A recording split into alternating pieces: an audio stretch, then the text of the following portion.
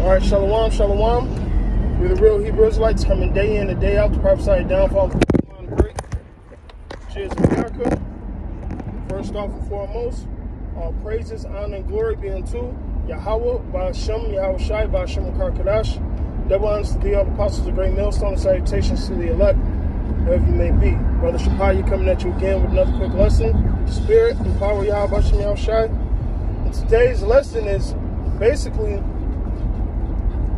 invest spiritually. Don't worry about the carnal, man. That's our whole job. That's the whole mission right now, man. All right? Because this world is temporary.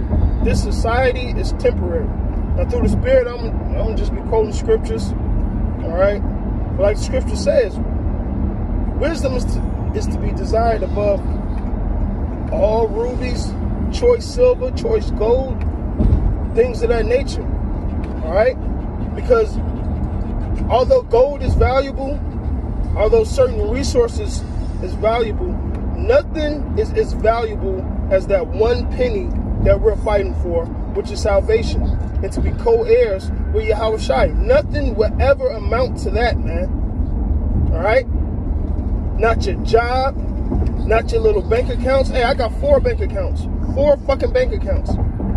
That shit's not an investment. My wife want to buy a house. That's not an investment. It's not an investment, man.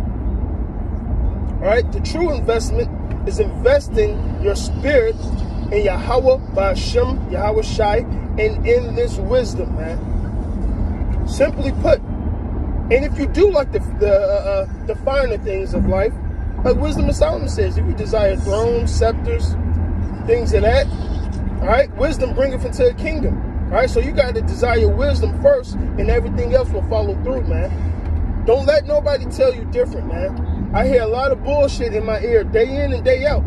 It goes in one ear, it goes out the other. I don't give a fuck about the shit, man. Now, while we're here on earth, we are going to maintain. We're going to do what we got to do. We're going to work, take care of our families, so on and so forth. But don't get caught up or entangled with the affairs of this world, man. It's not fucking worth it. All right? Nothing is worth your soul. And what the scripture says, you gain the whole world and lose your soul. What's the point? See, while you niggas are investing in temporary shit, we're on the other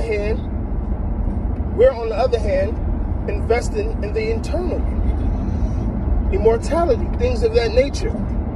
All right? And if a lot of niggas can't see it, oh well, they're lost. And if your woman can't see it, oh well, she's lost. Matter of fact, you can tell that bitch to get lost. All right? These assholes driving, man. Fucking move, dipshit. What are y'all doing? What? You niggas are fucking stupid. Anyway, back to the regular scheduled programming. All right? That's why a lot of niggas gotta die. They're oblivious to a lot of shit, man. And the number one thing they're oblivious to is the truth. Niggas will get mad at you because you're investing your time with the Lord. Then they'll say they're spiritual, but when you give them scriptures, they scoff them. They see you sacrificing your life for the past 12 to 10 years, they still scoff you. They see that you're blessed to the Lord, they still scoff you. Why? Because we're the prophets of the Lord, so it comes with the territory, man. All right? We invest our time, our spirit, in Yahweh Ba'ashem Yahweh Shai. All right? That's all we should be worried about. Matter of fact, it says be occupied in prophecies. That's the whole entire truth. That's the whole Bible. And matter of fact, 2 Timothy says, give thyself wholly unto these things, your all, your everything. Seek the Lord 10 times more. Because while these niggas are around scoffing us, they forget that we fucked up. They forget that we're in the situation that we're in because of our fuck-ups, man. So I'm trying to get out of debt with the Lord, if you know what I mean. I'm trying to pay off my debts. I'm trying to make my life a living sacrifice for Yahweh Ba'ashem Yahweh Shai. Because I want that mercy. I want that grace. I want salvation. It's a lot of work to be done. And I ain't talking about carnal work. I'm talking about spiritual work.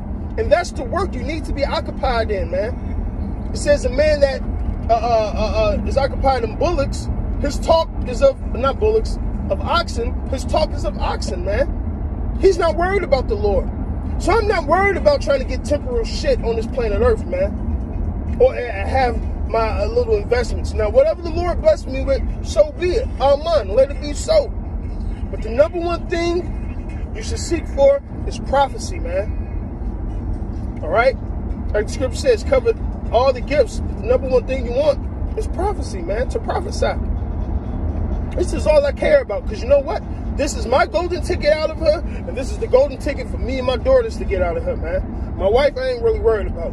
That bitch got her ticket on the first fucking flight, first class to fucking hell. When I say hell, I mean fucking nukes dropping on that bitch. All right? And anybody else who acts that way, man. Because everybody looks down on the prophets because they think the prophets are just wasting their time. If you think serving the Lord is a waste of time, well, the Lord's going to waste you. All right? We on the Lord's time. All right? You want to speak on time? We're on the Lord's time, man. And while I'm on the Lord's clock, I'm going to make sure I'm doing overtime. I'm going to make sure I'm doing what I got to do for Yahweh Shem Shai. Because that's the only way out of this goddamn situation. Not having a grade A job. Listen, I had grade A jobs. I had great coverage. Look at the economy. And niggas still have faith in this place. It's out fucking landish. How much faith people have in America. It's sickening. All right? So all I want to say, brothers, invest your spirit, invest your time in the Lord. Don't be worried about these niggas that scoff you. Don't pay them no mind. Don't pay them no mind. Because I know one thing for sure. The Lord is blessing his prophets. And yes, we go through our ups and downs. Yes, we go through our struggles. We go through all that shit. But ultimately, the Lord is blessing us. I know this from first-hand testimony, man. That's why I love and trust Yahweh Shem Shai so much, because they have never let me down. Ever.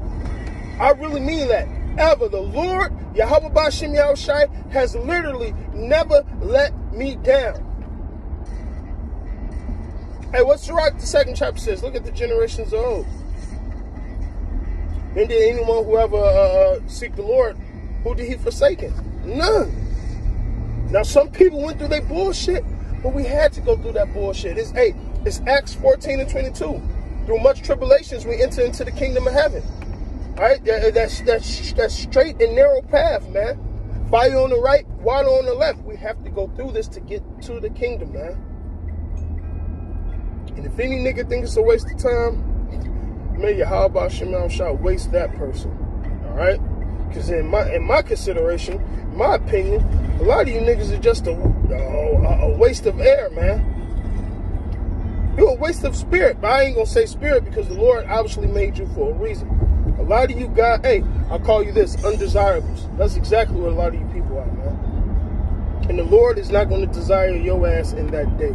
So with that, I'm going to say all praises, honor, and glory be unto Yahweh B'Shem Shai, B'Shem Kadash, double honors to the other apostles, the great millstone, and salutations to the elect, wherever you may be. Bob the ball.